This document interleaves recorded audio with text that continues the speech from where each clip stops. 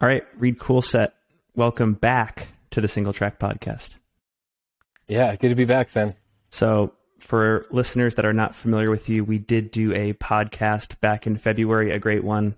I'll link to it in the show notes. We went into your background as a former full-time Olympic level marathoner in Canada, your transition to our sport, all that good stuff. Got to say, it was great to meet you finally in person at the Canyons 100K earlier this spring as well. I thought you had a pretty good race, and I guess I'll ask you this first question. I guess from my standpoint, it looks like the last 6 months for you have been this great learning experience in our sport, having been at the top of another sport and then learning this one. And I'm curious, has it felt like a progression to you, and what have been some of the biggest takeaways during this time? Yeah, I've learned a lot. So my first ultra back in August was rough, but it went well at the same time. So I learned a ton. And then, starting this year, training was going pretty well. Went to Black Canyon, learned a ton about maybe not doing a desert race coming from Canada in February. But no regrets, because I really needed the experience on a longer course, net downhill, just that sort of terrain versus just getting out of the snow was great. And then I had Canyons, which went, I would say, pretty according to plan, except for just feeling awful at the end. But I ran well within myself and felt really good through 70K, maybe 80K. But yeah, fueling for such a long race is been a bit of a learning curve. Running technical downhills is still a lot to learn there and get used to.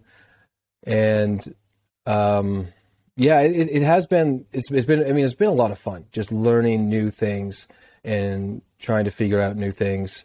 It's similar to when I started marathoning back in 2009, just coming from the track. It was just like a whole refresh, and it's been the same for the past, 12 months now. What do you feel like you are taking confidence from heading into Western States? Not a whole heck of a lot, honestly.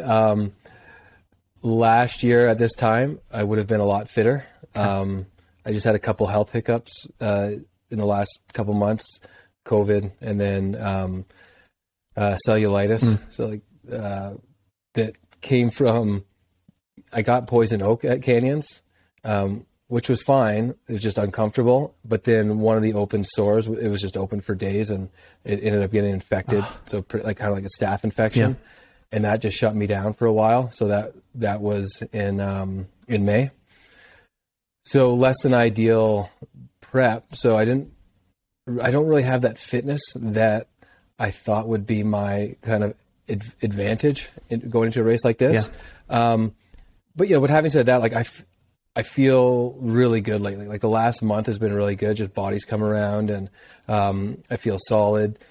And from where I was a year ago, I've just been running a lot more elevation on technical trails, stuff like that. So I'm still new to that too. So I wish I would have had that marathon fitness heading into Western States. But I'm really just happy with how I feel lately.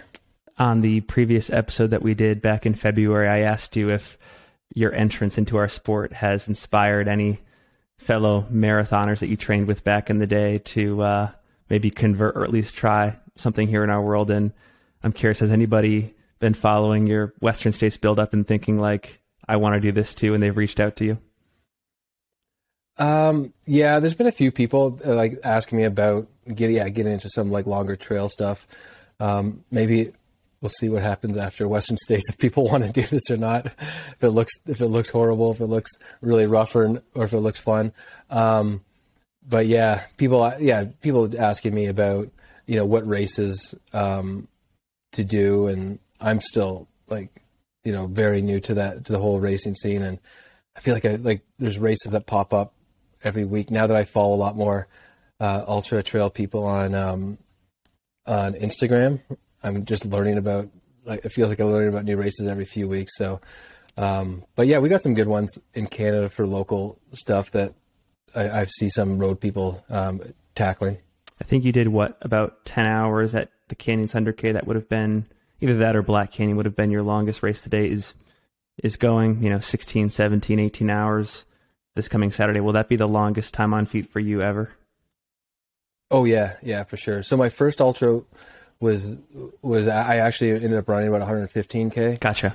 And that was 14 and a half hours. Okay. So yeah, Western States will be my longest run from QMT. Yeah. So I'm really I'm nervous. I'm excited. I think I'm gonna have a lot of fun out there, and I know I'm gonna have some low points too. So I'm just kind of prepping for everything. Can we talk for a bit about race strategy and expectations? Like, do you have any plans in place in terms of like where you want to be at a certain time, at a certain spot in the course, stuff like that? Like how you, like maybe talk about from a competition standpoint, how you're approaching the race.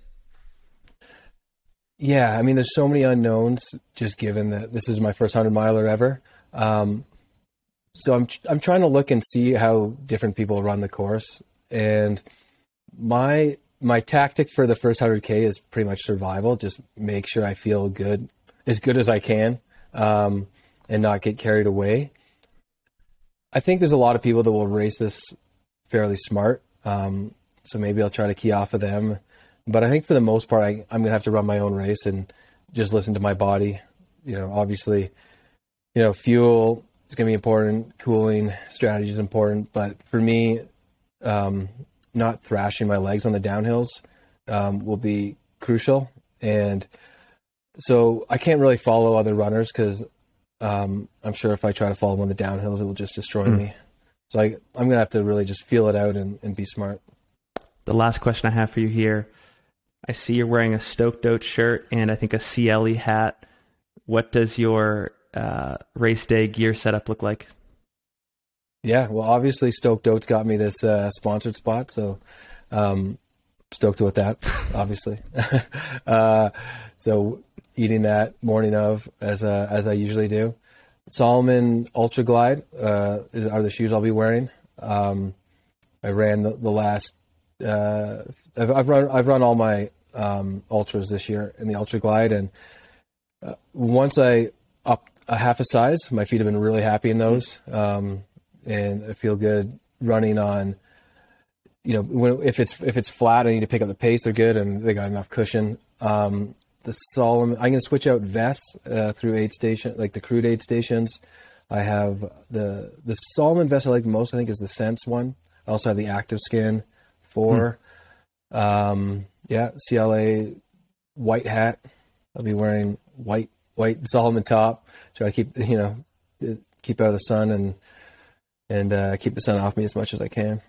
I got to give a thumbs up to the Ultra Glide. I've been a wearer of Hoka and Ultra shoes my whole short Ultra life, but somehow got a pair of Ultra Glide sent to me about a week ago. Used them on a couple runs, and they're excellent. That's an interesting Western States shoe. Yeah, I thought about maybe I tried a couple of the Pulsar shoes, which feel a bit faster. But being my first 100-miler too, I don't want to go on the light side of shoes. I'd rather have a bit more cushion.